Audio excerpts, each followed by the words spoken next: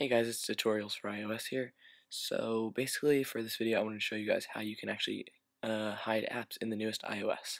So what we want to do first is we want to get our apps so that you can actually move them, like the delete thing.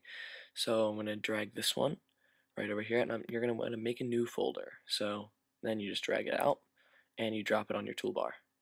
So you can do this again and again, and it doesn't have to be like really fast. You just have to drop it on an app. It can't be a folder. It has to just be a standalone app on your toolbar. So you can just do this with apps, whether they are deletable or they're the annoying ones that Apple gives you. And basically, yeah, you can just do that. And the only way you'll be able to find them now is through searching. So this is good if you have like a nosy cousin or something like that, or you don't really want to like play with all your apps or something. So here's MovieBox, which I can make a tutorial about later. But yeah, just thanks for watching. Just a reminder, you can only get them if you go through Spotlight search. So thanks for watching, and make sure to click like and subscribe and watch another video.